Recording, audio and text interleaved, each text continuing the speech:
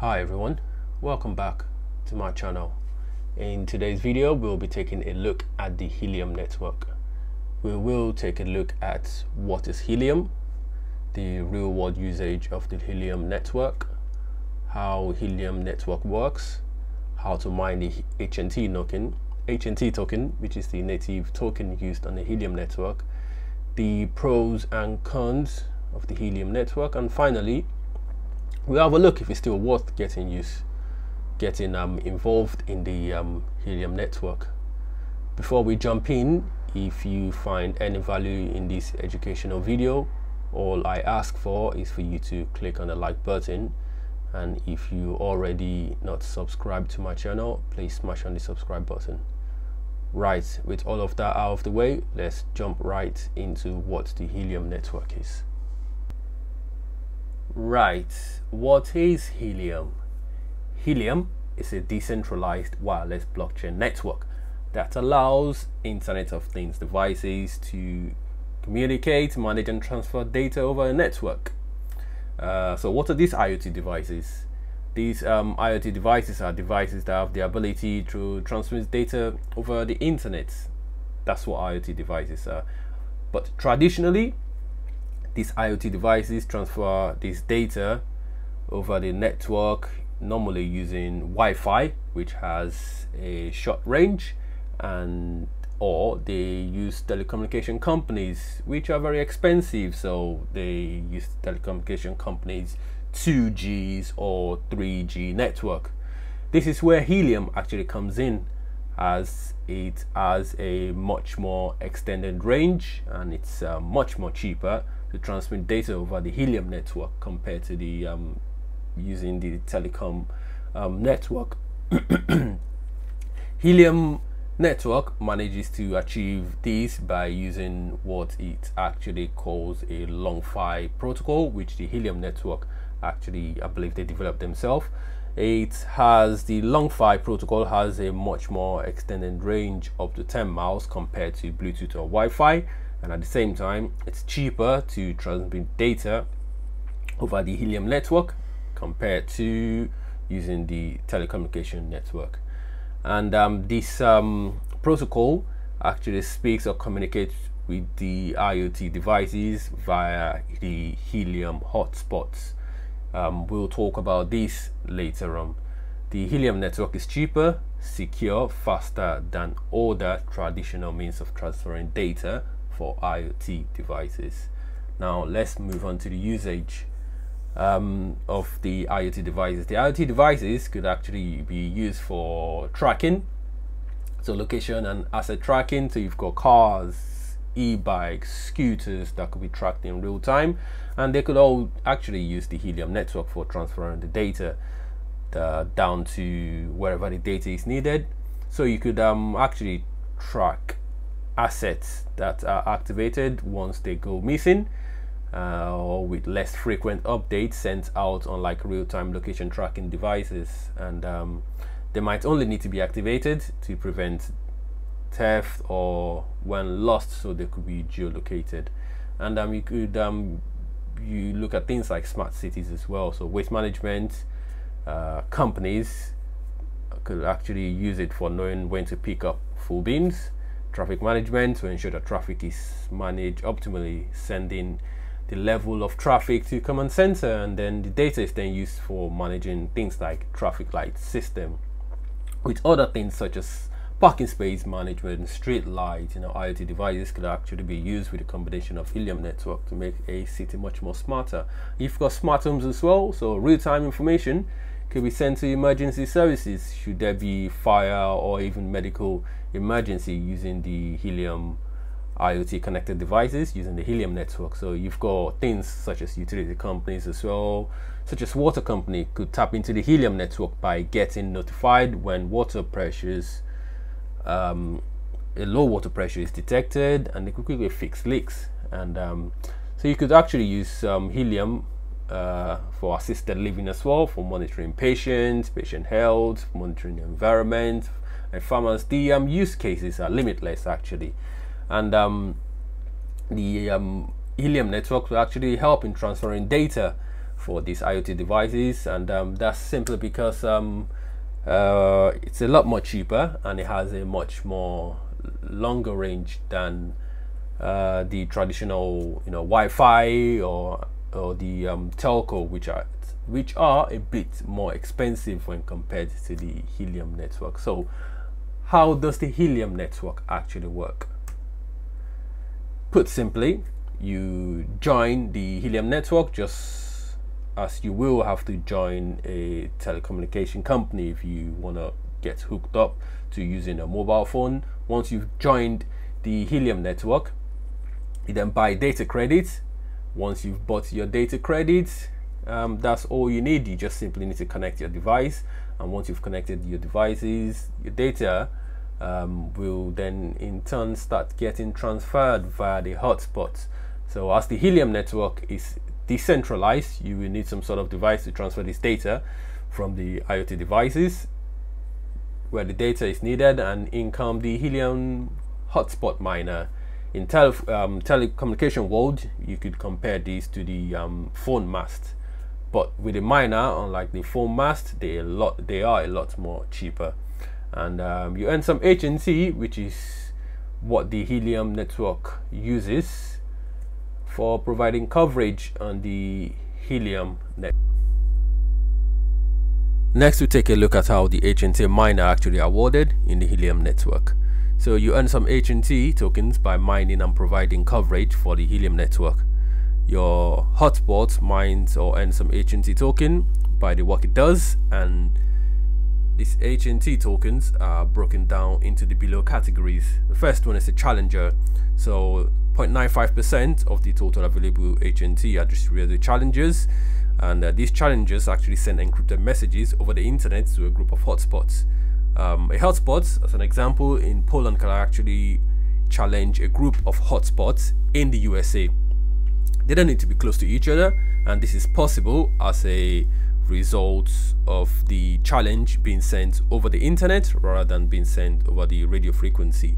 And the next one is the proof of coverage. 5.3% of the total HNT available is actually awarded to this, and these hotspots that actually respond to the challenges request. So the challenger sends a challenge out, the hotspot actually respond to this challenges request and transmits that proof of coverage packet sent by this challenger, simply get rewarded for accepting this challenge. Put simply, in layman's term, a challenger says hello to a group of hotspots anywhere in the world, and the hotspot, should they respond to the hello and transmits the data to witnesses that they can see locally, so I'm talking about these other hotspots that the miners can communicate with using the antenna radio frequency. This time they then get rewarded for actually responding to that challenge.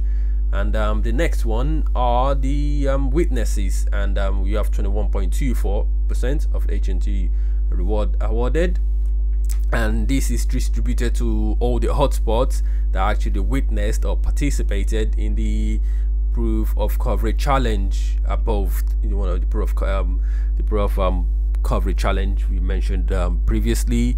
The more witnesses your miner could actually connect to, the higher your chances of actually mining more HNT. So you have 21.24% of that awarded to witnesses. And the next one is the network data transfer. So you've got 32.5% of the total HNT awarded to this category, and it's simply distributed to hotspots that actually routes the long-fi data on the network. So if your hotspot was to actually transmit or transfer data over the Helium network, it actually gets some HNT reward for doing this. And IoT devices that uses this network, they need your hotspot to transmit data, and should your device be used for transmitting the data packet, you get rewarded in HNT for the data transfer. You have something else called the consensus group, but I'm not really going to discuss it here, simply because come August the 1st, miners wouldn't actually get the spoil of actually being part of the consensus group. All of this is moving to validators, so if you want to know more about that, simply check on the Helium website. I'll leave some link in the description comment below if you so wish to actually have a look at how the Helium reward is actually split up into different categories. Next, we have a look at the pros and cons of actually joining the Helium network. So let's just take a quick look compared to traditional providers. Helium is a lot more cheaper for businesses to use for transferring data packets from their IoT devices. Also has a cheaper cost of entry. Also, Helium has a cheaper cost of entry for individuals trying to host the hotspot, with prices starting from on average about $500 per hotspot. Helium has a quicker return on investment, taking up to a month for ROI for some hotspots, or even lesser depending on your location and the number of witnesses. And we've seen some insane results for people that started mining a couple of weeks, and they've actually make their money back ×2 or ×3 simply because they were simply part of a consensus group. So you have a quicker return on investments on Helium, and Helium has actually partnered with a couple of big companies. So Salesforce is one, you've got Lone Star, you've got Noble System. Again, more details on the Helium website. And you've got low energy consumption compared to other GPU miners. And Helium has a longer range using a long Fi network for reaching IoT devices, again compared to using Wi-Fi, and it's cheaper compared to using the telco companies using their 3G, 4G or 5G network. And let's have a look at the cons. So first thing is there are other competitors. So there are other companies out there trying to use decentralized blockchain technology to challenge traditional telco, and one of these is the MXC Foundation, and I've got a video on the MXC Foundation. And you've got something else called the Noodle, just to name a few that have a similar business model. So there are competitors out there. And the next thing is well, the big tech companies. They already trying to muscle into transmitting data for IoT devices, though still limited, but they are a force to reckon with. And should they actually go all in, it could be bad for startup like this, or it might be good. But I'm sure some of you would have heard about the Amazon Sidewalk and trying to transmit data using people's Amazon Echo or doorbell or Ring and things like that. And you've got the Apple Tag as well, though the Apple Tag doesn't directly use the blockchain technology. However, I've seen recruitment adverts out there for Apple looking for blockchain developers, and I don't really see Apple offering you some token to help transmit data. But hey, you've got the iPhones out there. The Apple Tag works somehow similar in that the tag uses nearby iPhone as a beacon for transferring data about its location. So there's simply nothing stopping Apple from using this for transferring data for the IoT devices. But I don't really see Apple actually giving users a penny for the service. But hey, the big tech companies actually entering this space is actually something to be aware of. And again, finally, cryptocurrency is highly volatile, since your reward is in the HNT token, and the HNT token is actually a cryptocurrency. Your earned reward could be the reward could diminish. Right now I believe the HNT token is currently trading at $12. In 2-3 weeks time, or even a day or two, which is a long time in the crypto world, it could go down from $12 to $5, and at the same time it could actually go up all the way to $20, $30. You never know. But it's just something to keep on the back of your mind. Now finally, is it still worth it? Well, that's the big question, right? Is it still really worth it? I'll be making a separate video on how to actually determine if it's still worth joining the Helium network. However, I am not a financial advisor. All of this is just for education and entertainment purposes only. But I'll quickly run through what I believe or why I believe it might still be worth it for you, or might not be worth it for you. Like I said, I'll make a separate video. However, I'll suggest you do your own research. But on a higher level, let's say come the 1st of August, which is when you actually have the first helium halving. Currently, current month, you have 5 million HNT token available to be distributed or used mined by the miners. You have 5 million per month currently available for mining, and come August the 1st of this year, that actually gets reduced to 2.5 million per month. Now say you have 120,000 miners on the network. We currently have about 85,000 miners on the network, but the rate of growth of the number of miners that are actually being added to the network is exponential. I believe between July and June we had over 20,000 miners being added to the network. So let's say come the 1st of August, this is just a theory anyway, you have 120,000 miners being added to the network.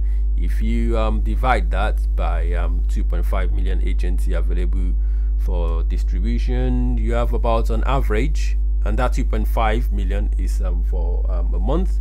You have an average 21 HNT that you could potentially mine in a month.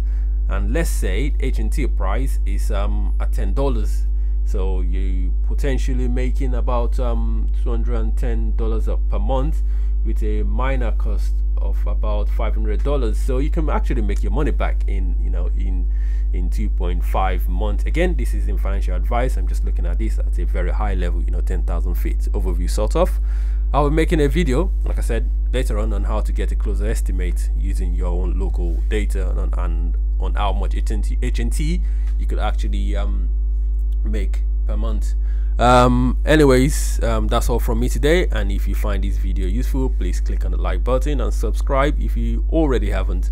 Also, if you think I've missed anything or if I got something wrong, do let me know in the comment below.